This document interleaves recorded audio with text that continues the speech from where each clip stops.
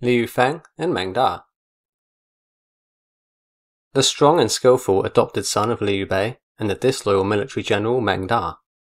Both of their promising careers took a nosedive after they repeatedly refused Guan Yu's call for assistance when he attacked Fan Castle. Liu Feng's original lineage can be traced to the Marquis of Luo, who was named Ku. Ku was indirectly related to the House of Liu of Changsha, which founded the Han dynasty. This, paired with Feng's skills in combat, made him a suitable candidate for Liu Bei to adopt as an heir. In 209, when Liu Bei seized the four commanderies in southern Jing, Changsha, Lingling, Guiyang and Wuling, he adopted Liu Feng because he had no suitable heir at the time. Considering the recent death of Liu's cherished concubine Lady Gan and the dangers her newborn baby Liu Shan endured during the Battle of Changban, Liu was most likely looking to secure his lineage with strong household members, as he also married Lady Sun of Wu around this time. After Liu Bei left to invade Yi province, Liu Feng remained in Jing. At this point, he was in his early 20s and famous for his combat skills and great physical strength. During Liu's campaign, before he had showed his hand, he asked Liu Zhang for 10,000 troops to return to Jing, pretending it was in danger. At this time of discussion, Fa Zheng, Zhang Song and Meng Da secretly communicated with Liu Bei, trying to convince him not to leave. When he learned of the secret talks with Liu Bei, Liu Zhang executed Zhang Song. Fa Zheng and Meng Da managed to find a way to escape and join Liu Bei prior to the battles, before Yang Huai, Gao Pei and Liu Zhang learned of Liu Bei's true motives. When war broke out in Yi, Liu Feng went along with Zhuge Liang, Zhang Fei and Zhao Yun to lead reinforcements from Jing to assist his foster father in the campaign. After victory was achieved, Feng was appointed as a vice-general of the household. Meng Da was promoted to the administrator of Yidu, and after Yi province was settled and under Liu Bei's control, Meng Da changed his courtesy name to avoid a naming taboo of one of Liu Bei's uncles. In 219, Meng Da received orders to lead the army from Xingui to attack Fang Ling. He defeated the defender, Kuai Chi, in battle and conquered the commandery as well. With raised spirits, he then pressed on and attacked Shangyong.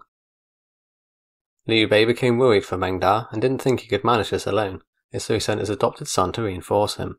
From Hanzhong Commandery, Liu Feng sailed his troops down the Mian River to rendezvous at Shangyong. Together, he and Meng Da received the surrender from Shen Dan, the commandery's administrator. Liu Feng was thereafter promoted to a vice-general, but Meng Da did not receive any promotion. Their victories contributed to temporarily forcing Cao Cao to be on the defensive after his continuous setbacks. His loss at Hanzhong and being forced to deal with rebellions meant the Wei troops needed time to rest. This meant they could not carry out the proposed campaign to preemptively attack Guan Yu in Jing. Guan Yu led troops later that year and laid siege to Fancheng. He started capturing weakly defended towns and villages after the main Wei army became encircled but not completely surrounded at Fan Castle. After these initial successes for Shou, and receiving the surrender of many enemy troops and officers, the tide of battle turned to Wei's favour. The heavy rainfall hindered the invaders and the defenders, but stalwart defences put up by Wei put Guan Yu on the back foot. He had to focus his attention on his depleted food supply, and he also ordered for reinforcements to attack the now flooded Fan Castle. As time went on, Guan Yu heard rumours of talks between Sun Quan and Cao Cao, which made him hesitant. He divided his forces and sent them to seize Fan Castle but failed. His half of the army was then attacked by Xu Huang and forced to retreat. Guan lifted the siege on Fancheng and returned south, but much of Jing had already fallen to Wu by now. At this point, he became trapped at Miacheng, which is where he asked for reinforcements from Liu Feng and Meng Da. It's possible that he had already asked them for assistance before this point, as he asked them multiple times but was always refused. They claimed to not be able to support him, as the situation was still unstable in Shangyong. After Guan Yu was executed, Liu Bei began to resent the pair for not helping.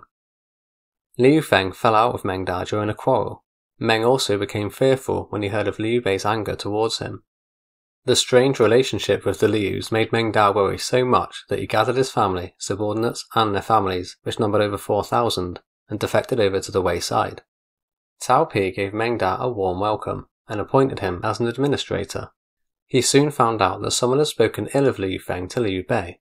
Meng tried to convince Feng that he was in danger and should also defect.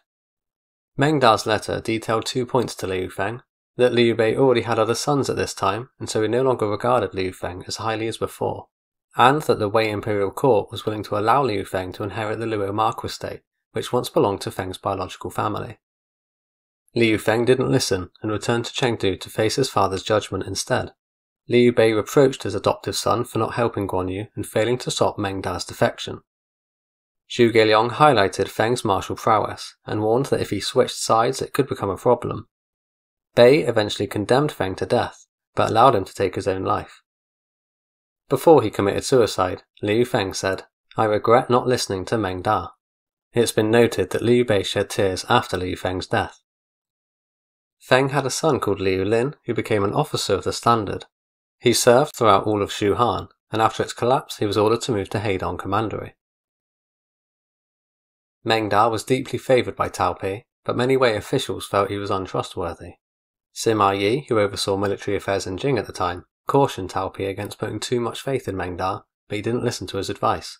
Under Tao Pi, Meng Da received many important appointments and a marquis title.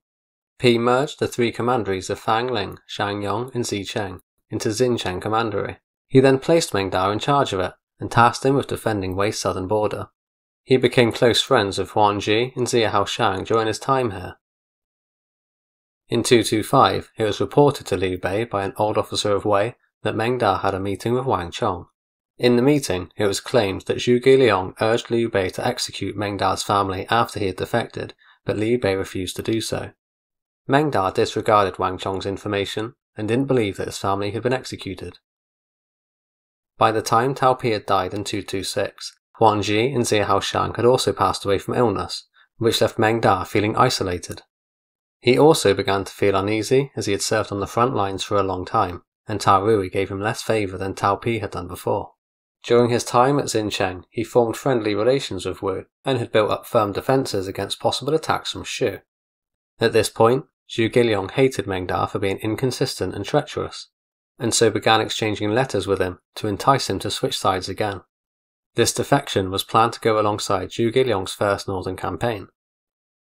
Meng Da gradually developed animosity towards Wei through the letters, and eventually harboured the intention to start a rebellion. There are two accounts of Meng Da's motive for rebelling. One is from the Wei Lui, the other is from the Book of Jin. Both versions are generally similar, but there are some slight differences. The Wei Lui records that Zhuge Liang took advantage of Meng Da's uneasy demeanour whilst he was at Xincheng. Their back and forth letters were discovered by Shen Yi, who reported it to Tao Rui, but he refused to believe it. Sima Yi caught wind of this and sent Ling Ji to investigate, who also urged Meng Da to travel to the capital Luoyang. Meng Da became suspicious after this, and fearing for his life, he decided to rebel. The Book of Jin account confirms that Meng Da had a feud with Shen Yi. Zhuge Liang sent Guo Mo to surrender over to Wei with the secret task of leaking Meng Da's plot to Shen Yi. When Meng learned that his plans had been discovered, he began preparations to rebel. Sima Yi tried to calm and slow Meng Da down with a letter. "General, you previously left Liu Bei and dedicated yourself to our state. Our state entrusted you with the duty of guarding the border and tasked you with planning an invasion of Shu. This is an obvious sign that our state trusts you. The people of Shu are fools and they hate you deeply. Zhuge Liang wants you back in Shu only because he has no other choice." What Guo Mo told Shen Yi is not a small issue. Why would Zhuge Liang so easily ask him to reveal your plot? This dangerous move is not difficult to comprehend. These words pleased Meng Da, which threw him into a dilemma on who to trust. He wrote a letter to Zhuge Liang. "Yuan is 800 li away from the capital, whilst I'm 1,200 li away from the capital. When Sima Yi learns I'm plotting a rebellion, he'll inform the emperor. The total time taken for him to send a letter and receive a response is around a month. By then my city is fortified and my army is ready. As I'm in an advantageous position, Sima Yi would not dare come to attack me. Once you arrive, I'll have no worries." As he pondered on whether to rebel or not, Sima Yi secretly led forces from Yuan to Xincheng. Sima Yi's subordinates advised him to observe Meng Da before advancing, but Sima replied, "Meng Da is not a trustworthy person. Now that he is hesitating due to suspicions, we should seize this opportunity and get rid of him." It took Sima Yi 8 days to reach Xicheng, and they took Meng Da completely off guard. After his army had arrived, Meng Da sent another letter to Zhuge Liang. "I plotted a rebellion. Within 8 days, Sima Yi's army has reached my city. What Godspeed is that?" Meng Da's city of Shangyong was surrounded by water on 3 sides, and he had set up wooden barriers for extra defense. Sima Yi crossed the water, destroyed the barriers, and arrived just outside the city. Shou and Wu both sent reinforcements to assist Meng Da. Shou help arrived at An Bridge in Xicheng. Wu troops arrived at Mulan Fort. Sima Yi sent his subordinates to deal with the reinforcements. He then divided his army up and attacked the city at 8 different locations.